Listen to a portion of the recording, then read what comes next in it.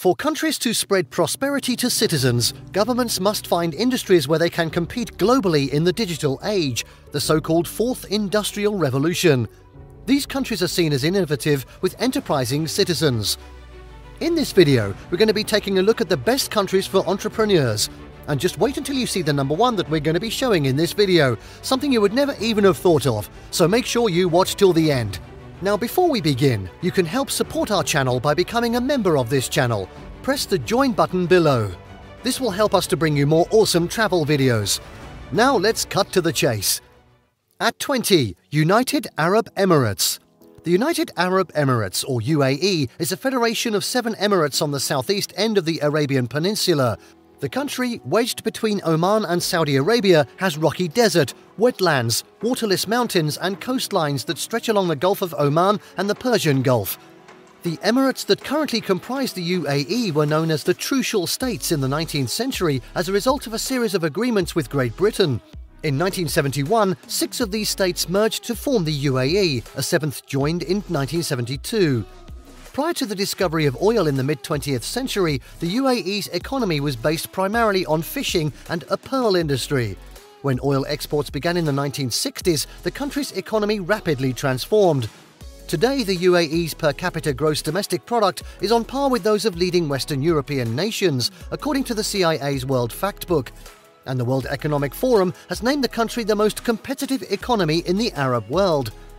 While conservative at heart, the UAE is one of the Gulf's most liberal countries, with a constitution that allows for freedom of religion. The country is made up of a federation of monarchies, where the legal system is a mix of civil and Islamic law. Suffrage is limited, with only a few chosen citizens able to vote for the unicameral Federal Nation Council, and political parties are banned. The UAE is known for its 2 largest cities, Dubai and Abu Dhabi, which draws millions of tourists each year. Dubai, a regional business hub known for its sleek skyscrapers, is home to the largest building in the world, the Burj Khalifa. Abu Dhabi is the seat of the Federal National Council and serves as the national capital of the UAE. The UAE avoided the widespread unrest seen elsewhere in the Middle East during the Arab Spring, though in 2011, political activists and intellectuals called for greater public participation in governance. In response, the government launched infrastructure investment plans to help the poor and also crack down on those calling for reform. Rights groups have criticized the government for detaining, disappearing and sometimes torturing its challengers. The UAE is a member of the United Nations, OPEC, the World Trade Organization and several other international organizations.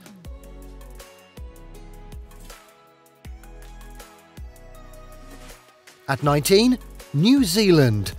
British and Polynesian influences course through picturesque New Zealand, an island nation in the Pacific Ocean southeast of Australia. Early Maori settlers ceded sovereignty to British invaders with the Treaty of Waitangi in 1840, and European settlers flooded in. Today, 70% of Kiwis, a common term for the people of New Zealand after a native flightless bird, are of European descent. A sense of pride has surged among the Maori, the country's first settlers, who now account for about 14%, as homeland grievances become more openly addressed. Though the British monarch remains head of state, New Zealand has operated under an independent parliamentary democracy led by a prime minister since its independence in 1907. In 2017, Prime Minister Jacinda Ardern led the Progressive Labour Party to victory and became the youngest female leader in the world. The majority of New Zealand's population is concentrated in the North Island, with nearly 1/3 living in Auckland alone. But low density and scattered populations make for peaceful exploration of the nation's impressive mountains and pristine beaches of Lord of the Rings trilogy movie fame. New Zealand saw impressive growth and transformation in the decades following independence. The export market, abounding with dairy, sheep, beef, poultry, fruit, vegetables and wine, was opened beyond the UK, and manufacturing and tourism were expanded. Per capita income remains high, and education expenditures as a percent of gross domestic product are some of the highest in the world. The Kiwi spirit and culture are personified by such notable natives as Sir Edmund Hillary, who first climbed Mount Everest in 1953, and Lord Rutherford, who split the atom. The bungee jump, Hamilton jet boat, referee's whistle and frozen meat are also credited to New Zealanders. Since 1980, New Zealand has been a nuclear-free zone. It is a leader in peacekeeping and global security and party to key international organizations, including the United Nations, the Organization for Economic Cooperation and Development, the Asia-Pacific Economic Cooperation and Pacific Islands Forum.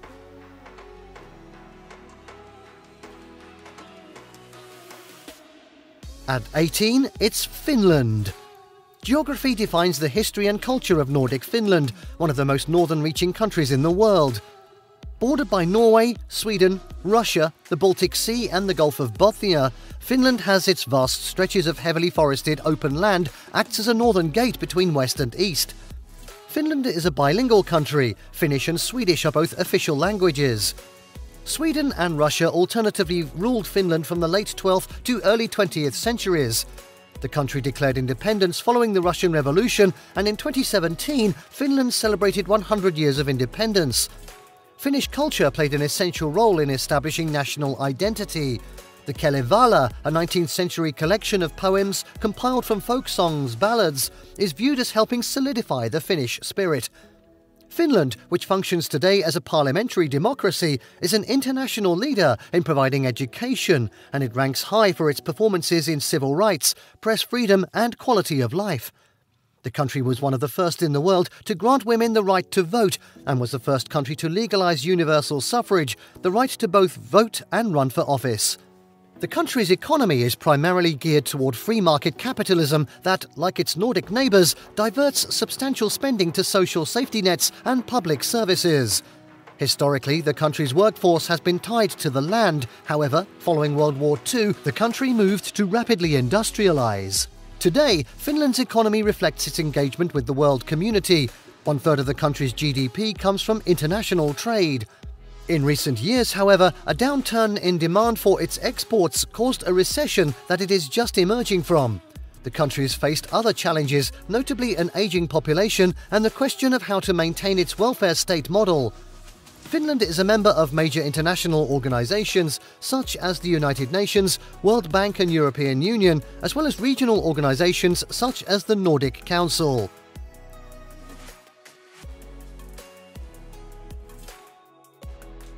Next up at 17, it's Belgium.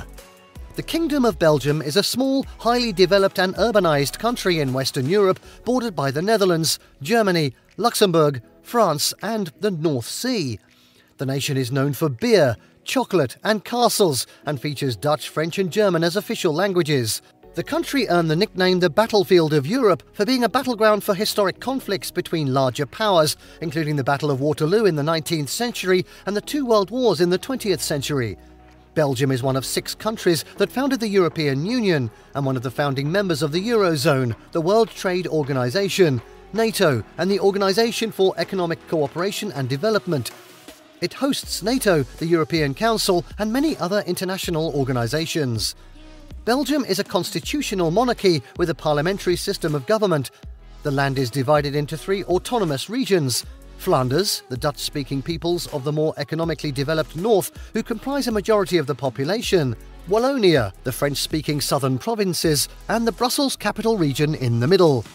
According to the 2021 Best Countries report, Belgians are seen as caring about the environment and human rights, ranking 13th and 11th respectively in those categories. One of Europe's first countries to undergo the Industrial Revolution, Belgium's economy today is highly modernized, service-oriented and closely connected to the world. The country is a major importer and exporter of heavy machinery and foodstuffs. The city of Antwerp is considered the world's diamond capital, since the country is the world's leading importer of raw diamonds, exporting the finished jewels to countries around the globe. Belgium is by far the world's leading manufacturer of billiard balls. Belgium is considered a high-income country and reports a comparatively high quality of life for its citizens, as well as high levels of healthcare. It is viewed as providing comparatively quality education. Over the centuries, major artistic movements started from the region of modern-day Belgium, including the Flemish Renaissance and later Expressionist and Surrealistic painting. In architecture, Belgium experienced Romanesque, Gothic and Baroque movements. Adolphe Quetelet is credited with inventing the body mass index of all things, and fellow Belgian and instrument maker Adolphe Sax invented, yes, the saxophone. Belgium is also the birthplace of the late actress Audrey Hepburn, late fashion designer Liz Claiborne, and the musician, singer and songwriter Paul Van Haver, better known by his stage name of Stromae. The country has been home to notable exiles, including Karl Marx, who wrote the Communist Manifesto, and the French writer Victor Hugo, who wrote Les Miserables, while living in Brussels in 1851.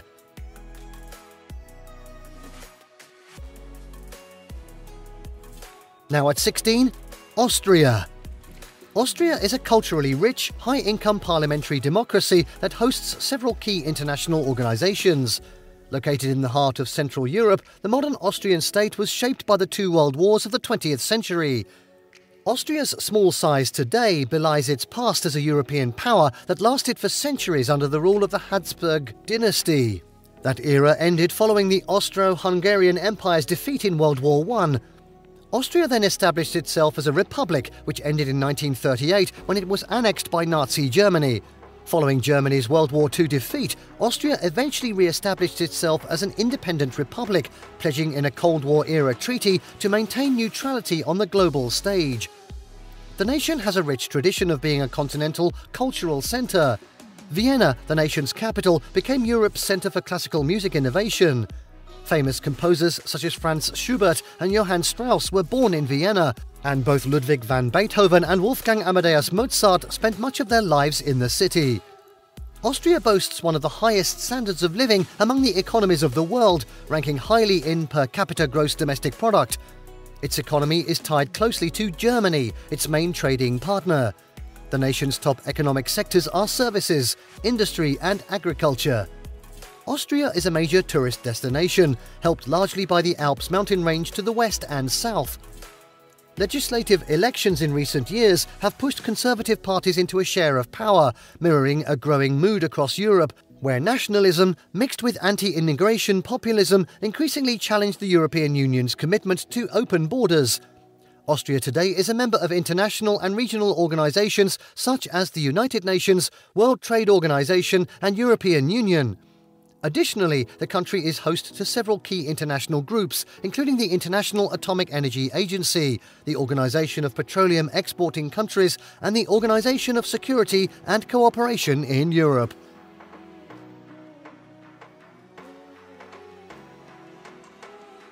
And now at 15, it's Norway. The Kingdom of Norway is the westernmost country in the Scandinavian peninsula, made up mostly of mountainous terrain. Nearly all of its population lives in the south, surrounding the capital, Oslo. Norway's coastline is made up of thousands of miles of fjords, bays and island shores. The Norwegians developed a maritime culture and were active throughout the Viking era, establishing settlements in Iceland and Greenland. For many years, Norway's fate was tied to Denmark and Sweden. In 1905, Norway gained independence from Sweden through a referendum. The country was neutral during both world wars, but was nonetheless occupied by Nazi Germany for 5 years. Norway is a high-income nation with a vibrant private sector and a substantial safety net. Discovery of oil and gas off the coast in the 1960s gave the country an economic boost, and today Norway is one of the world's leading petroleum exporters. Norway's roughly 5 million people live in a constitutional monarchy. The Prime Minister, the head of government, is nominally chosen by the monarch with the approval of the legislature. About 80% of the people are evangelical Lutheran, according to the CIA World Factbook. Higher education is mostly free. Long an isolated country on the outskirts of Europe, Norway has maintained many of its storytelling and folklore customs. The country developed a rich literary tradition after splitting from Denmark in the 19th century and is now among the world leaders in books published per capita. About 40,000 Sami people maintain a distinct culture in the north of the country, where they herd reindeer. Skiing and skating are national pastimes. Like many countries in Europe, Norway struggles with how to integrate refugees and ethnic minorities. Other challenges include how to preserve the country's robust social safety net with an aging population and how to continue to be economically competitive as global oil prices fall. In 1949, Norway abandoned neutrality and became a member of NATO. The country is not a member of the European Union, rejecting membership in both 1972 and 1994.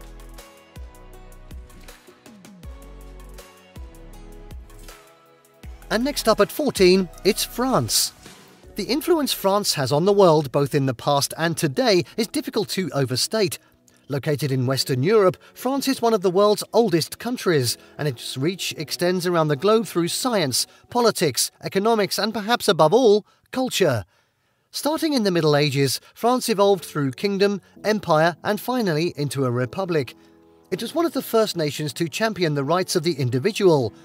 France today is a democracy with a separation of power falling between executive, legislative, and judicial branches of government. The World Bank classifies France as a wealthy, high-income nation. French citizens look to the federal government to guarantee certain social services such as education, healthcare, and pensions for retirement. The French economy is one of the world's largest and is a mixture of private enterprise and government involvement. Tourism is a major contributor to the economy. France generally tops lists of most visited countries. Other major economic sectors include industry, agriculture, energy, and defense. The country is one of the world's top exporters of weapons. The French people have traditionally been a mix of Celtic, Germanic, and Latin ethnicities. Waves of immigration in the 20th and 21st centuries, however, are altering the country's population. Immigrants typically come from Northern Africa and other parts of Europe. France faces various domestic challenges, most notably how it confronts terrorism in the wake of the November 2015 attacks in Paris that claimed 130 lives and a deadly attack on a satirical newspaper earlier that year. Polls had shown public attitudes toward Islam and immigrants worsening, and in April 2017, voters chose an outsider candidate, Emmanuel Macron, as their new president. The country also faces slowed economic growth and growing unemployment. Joblessness is especially hitting the country's youth and young adults, and the government has launched an effort to reform the labour market to help tackle high unemployment. France has a rich cultural heritage. French literature began in the Middle Ages, and the country has a long history in fine arts, music, and dance. Cinema occupies an important place in the country's cultural life. French cuisine is popular around the world, as is the wine produced in the country. France is a founding member of the United Nations and has a permanent seat on its Security Council.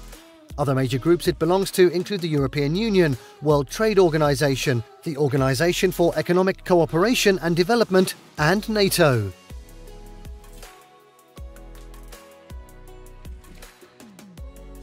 And now at 13, Denmark. The Kingdom of Denmark emerged in the 10th century and includes two North Atlantic island nations, the Faroe Islands and Greenland. Along with Sweden and Norway, it forms Scandinavia, a cultural region in Northern Europe. Copenhagen, Denmark's capital, is home to notable institutions such as the Copenhagen Stock Exchange. The capital also serves as a hub connecting Northern Europe with the rest of the world, with the largest international airport in Scandinavia, an active port, a subway system, and the Öresund Bridge connecting the city to Malmö, Sweden. Since 1849, Denmark has operated under a constitutional monarchy. Queen Margrethe II is the current ceremonial head of state, and Lars Løkke Rasmussen is Prime Minister. The Folketing is Denmark's supreme legislative body. Its members are elected by the Danish people. The Danish government is perceived as highly stable and very transparent. Through progressive taxation, Denmark employs a universal healthcare system in which citizens receive mostly free medical care. Higher education is also free. Unsurprisingly, Denmark's highly progressive government and societal structure creates incredible social mobility. Denmark has several leading industries including food processing, tourism, and the production of iron, steel, and machinery. Its main exports are processed foods, agricultural and industrial machinery, pharmaceuticals, and furniture. Denmark's economy is based on the flex-security model, which combines a flexible labour market with a policy for the unemployed. This flex-security model allows for businesses to establish inexpensively and quickly, as there is scarce government oversight regarding matters such as terminations or work hours. The Danish corporate tax rate is 24.5%, but its income tax rate is among the highest in the world. A founding member of NATO, Denmark is a member of many other international organizations, including the European Union, United Nations, the Nordic Council, the Organization for Economic Cooperation and Development, and the Organization for Security and Cooperation in Europe.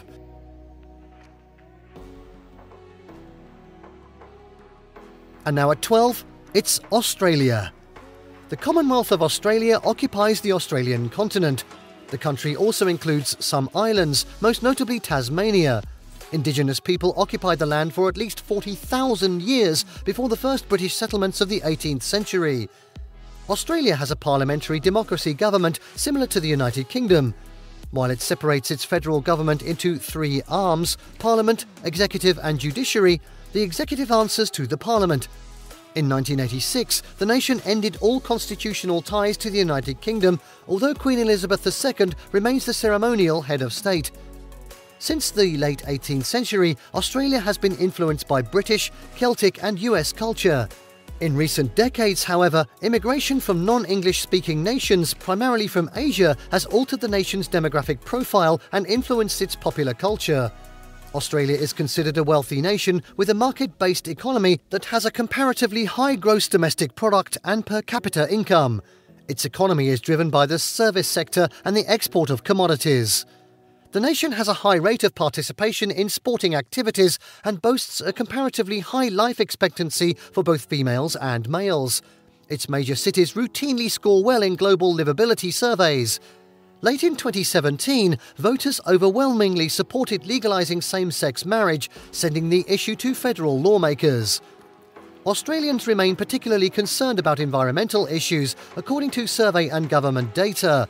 The country has ratified the Kyoto Protocol, the United Nations treaty that calls on nations to reduce greenhouse gas emissions.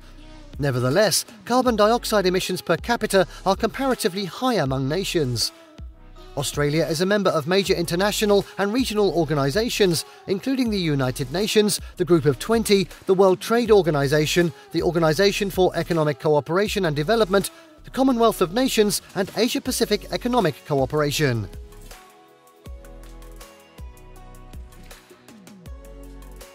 At 11, the Netherlands. Situated along the fringes of Western Europe, the Netherlands is a coastal lowland freckled with windmills characteristic of its development around the water. Three major European rivers, the Rhine, Meuse and Schelde, run through neighbours Germany and Belgium into the nation's busy ports. The Kingdom of the Netherlands emerged in 1815 after years of Spanish and later French occupation.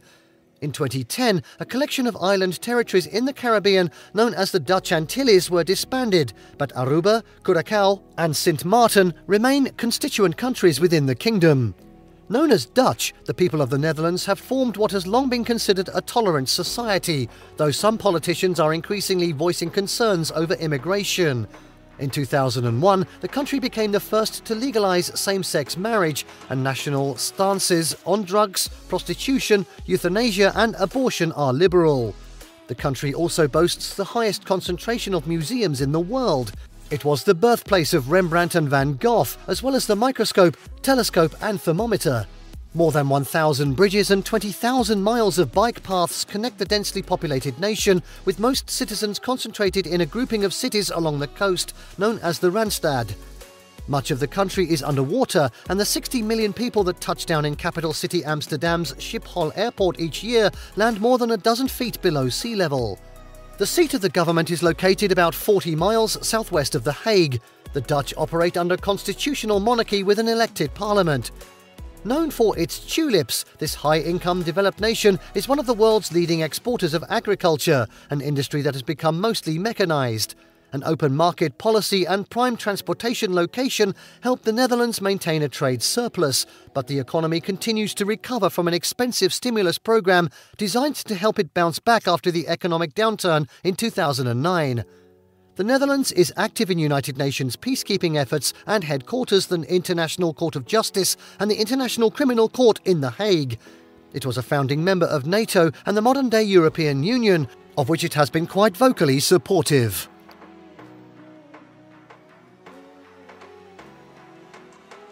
And there you have the most entrepreneurial countries in the world counted down from 20 to 10. Did you like what you saw? Let us know in the comments down below. Share this video with your friends and don't forget to subscribe to our channel for more fantastic travel guides. We'll see you next time and possibly in the video counting down from 10 to 1.